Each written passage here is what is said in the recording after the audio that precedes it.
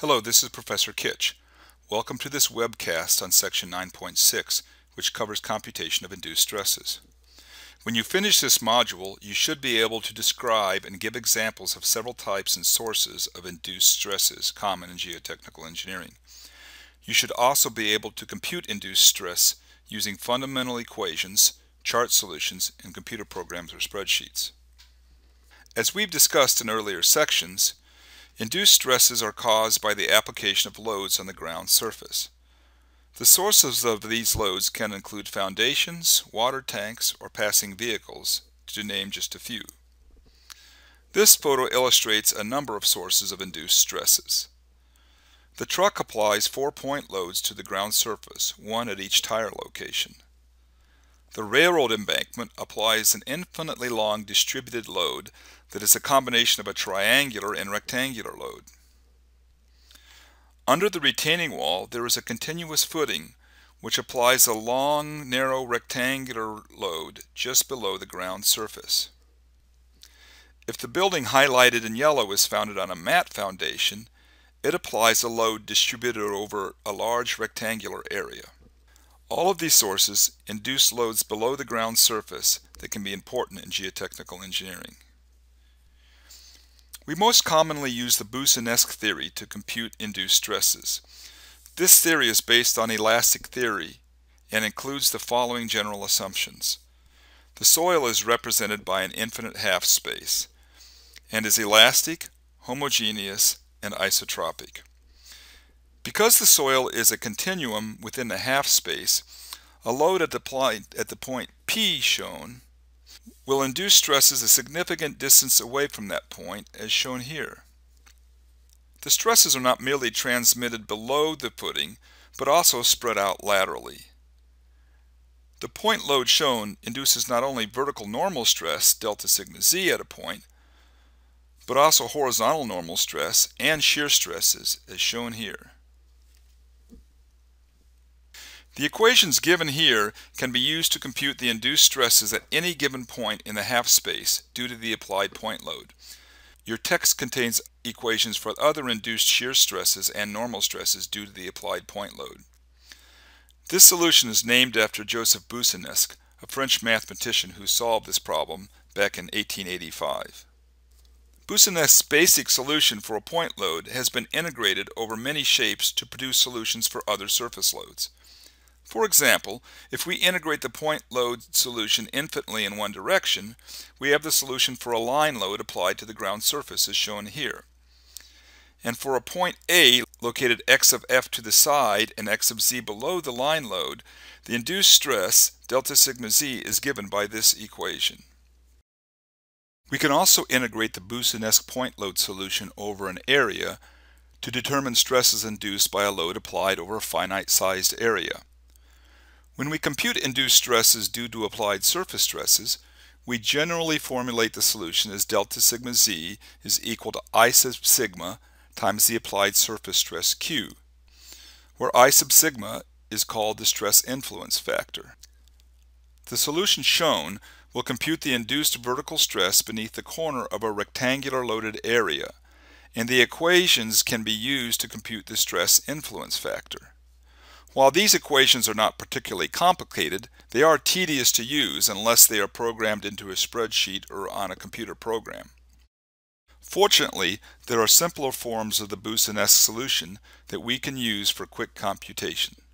There are three basic forms of Boussinesq solutions for stress distribution.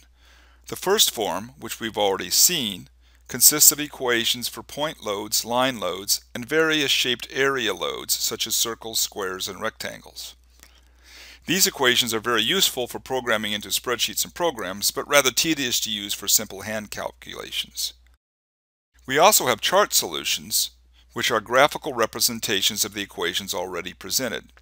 These are fast and easy to use, but are available for only a limited number of loading conditions. And finally, there are approximate solutions, which are simplified versions of the basic Boussinesq equations and are easy to use. However, like chart solutions, these are limited to just a few loading conditions.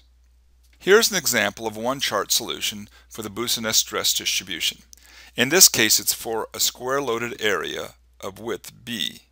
The solution is formulated as delta sigma z equal to I sub sigma times the applied surface stress Q, as we introduced earlier. As shown by this chart, this particular solution can be used to compute the induced vertical stress for any point that lies on a vertical plane which bisects the square loaded area. It can be used to compute the induced stress both underneath the loaded area and outside of the loaded area. However, it can't be used to compute the induced stresses near the corner of the loaded area or at a point that's not along the center line of the loaded area. The chart uses dimensionless parameters x sub f over b and z sub f over b so that it's applicable for a square loaded area of any size.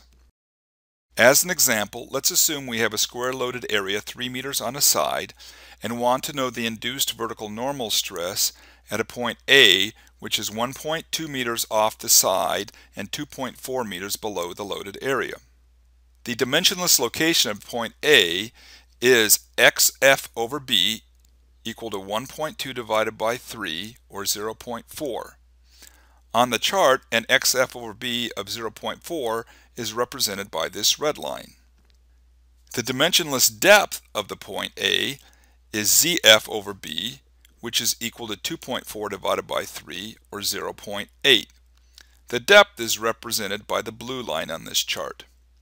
The location where these two lines intersect is the location of point A on our dimensionless chart.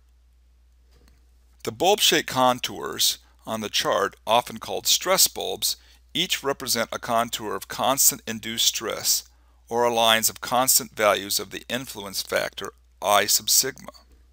We see that our point of interest is located about midway between the I sub sigma lines equal to 0.3 and 0.4. So we will estimate for this problem that I sub sigma is equal to 0.35, and delta sigma z would be 0.35 times the applied surface stress Q. There are chart solutions for other loading conditions. This particular chart is for an infinitely long strip load that might be a good model for a continuous footing. This solution uses the same formulation and parameters as the previous solution for a square area, but note that the stress bulbs plotted are very different. This chart is for the induced vertical normal stress under the corner of a rectangular loaded area. It uses the same formulation as the previous charts, but the parameters are slightly different. M is equal to the rectangle width B divided by Z sub F, and N is equal to the rectangle length L divided by Z sub F. The solution you get for this chart will be the same as that you get using these equations shown earlier. In fact, the chart is really just a plot of these equations.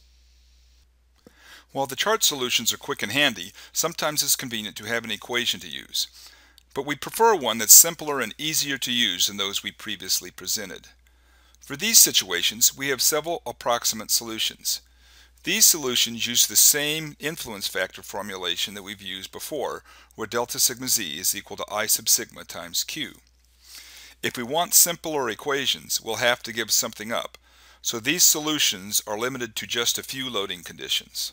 This equation, for example, gives the influence factor for the vertically induced normal stress directly under the center of a square loaded area. As you see, it's pretty simple. Note that this solution is limited to only those points directly under the center of the loaded area.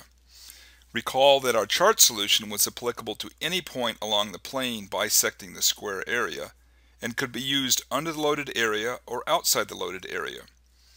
This solution is much more limited, but is still very valuable. The next solution is applicable under the center of an infinite strip load. And this final solution is applicable under the center of a rectangular loaded area.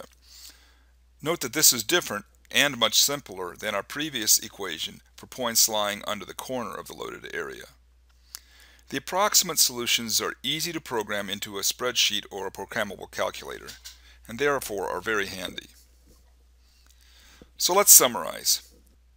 The Boussinesq stress distribution is the most common way to compute induced stresses and assumes we have a homogeneous isotropic elastic half space.